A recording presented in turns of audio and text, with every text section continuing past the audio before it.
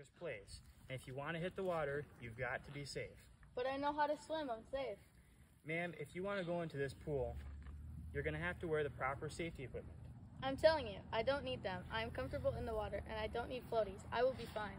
Wow, I've never met anybody so reckless about safety. You're not afraid of anything, are you? I wouldn't say that. There are things that make me a little afraid, but rather than fear get to me, I give those fear to God. Who's God? Who's God? He's God. Oh, who's Jesus? He's God's son. He loves me, and he always watches over for me. So he's your swimming buddy. He's way more than that. Jesus is with me wherever I go, and he always watches over me. And you think this Jesus can protect you in the pool? Well, one time he walked on water, and another time he calmed the storm. So yeah, I feel pretty safe. I can't argue with that, ma'am. You may swim without floaties at your own risk. Thanks, but like I said, I'm not afraid. Jesus is watching over me everywhere I go.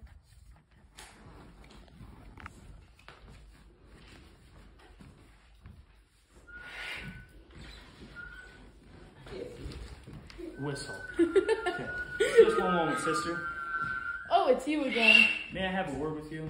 Well, you're the lifeguard. That's right, I am. And as a safety enforcement officer of the pool area, it is my duty to make sure no dangerous shenanigans are going on.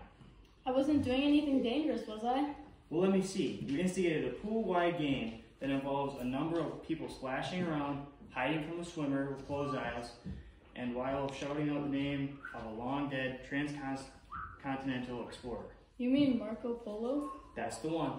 Come on, there's nothing dangerous about Marco Polo. Oh no? Suppose the person with his eyes shut wanders too far into the deep end. What if one of those fleeing from the blind swimmer bashes his head into the side of the pool?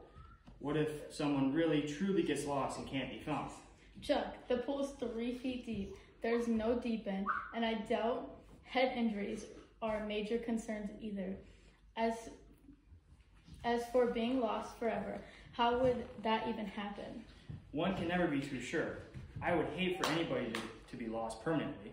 Well, Chuck, as you know, I believe in Jesus. Jesus is watching over all of us, and he has his eyes on everyone. No one is ever lost to Jesus because he is always seeking after us. So when Jesus plays Marco Polo, he plays with his eyes open? That sounds like cheating. Marco Polo is just a game. Jesus isn't playing games. He really is looking out for us and wants everyone to find him. I don't get it. Is he it, or is he one of the people that it has to be found? He's God's son, and everyone who wants to find him can. We're not talking about Marco Polo anymore, are we?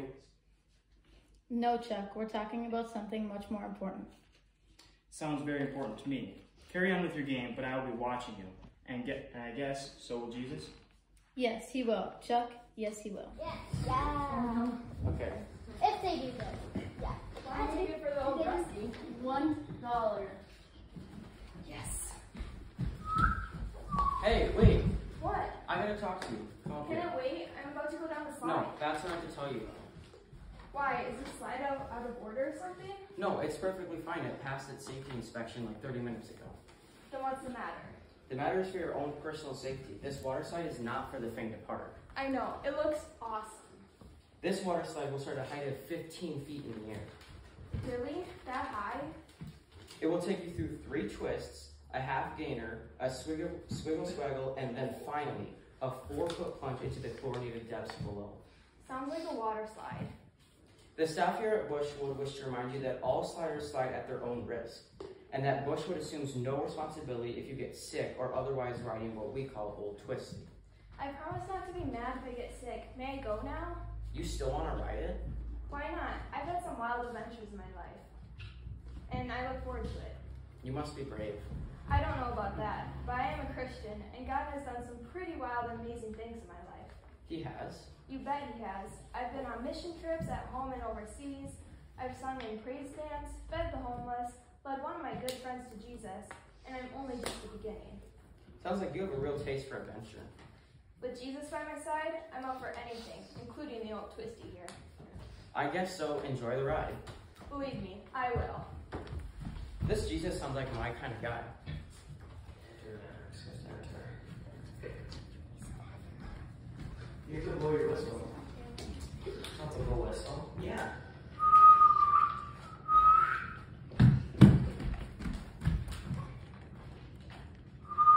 Just a moment, sister. Again? Yes, again. As always, the safety staff here at Bushwood remains ever vigilant. This is your first time into the pool today. Yes, it is.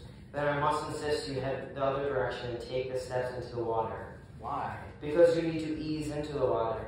You need to enter one slow step at a time. But I don't want to ease in. I want to jump in. Why? Because that's why I roll, Chucko. Did you just call me Chucko? I don't want to ease into anything. I want to jump in. I want to dive. Why? Because that's how I do everything.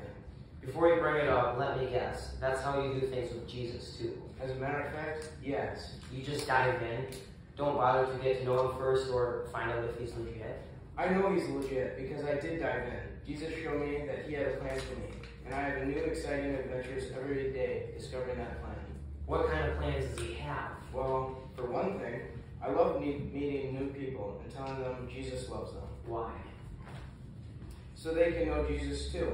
My hope is when I tell someone about Jesus, they get excited and want to dive in. Oh, I don't know about that. I would rather much just step into the water slowly. You don't know about what you're missing, Chuck. You should try it. Take a dive. You mean with Jesus or the pool? How about we start with the pool? Oh, I don't know about that. How about we dive in and then I'll buy you a slushie? Kind of serious, I mean. Absolutely. Let's go diving. Just a moment, sister. Oh my goodness, what did I do now? Are you the one I spot out there doing cannonballs? No, that wasn't me. I was planning to travel later, but I assume you're here to talk to me out of it. As a member of Bushwood's lifeguard team, I have to advise against it. But that's not why I'm here. I'm here because I just took a cannonball dive myself, and I don't mean in the pool. Then what do you mean?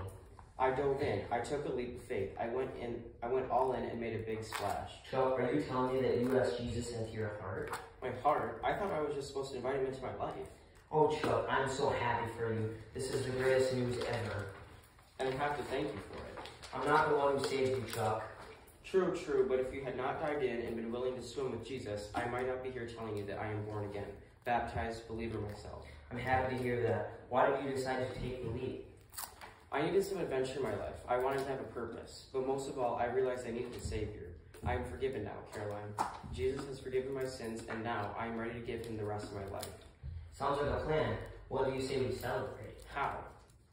Well, how about a dive? A cannonball dive? A cannonball? That's the craziest, wildest, most risky, most daring, most dangerous dive you can do. Count me in. Come on, Chuck. Let's take a dive. Let's make a big splash for Jesus.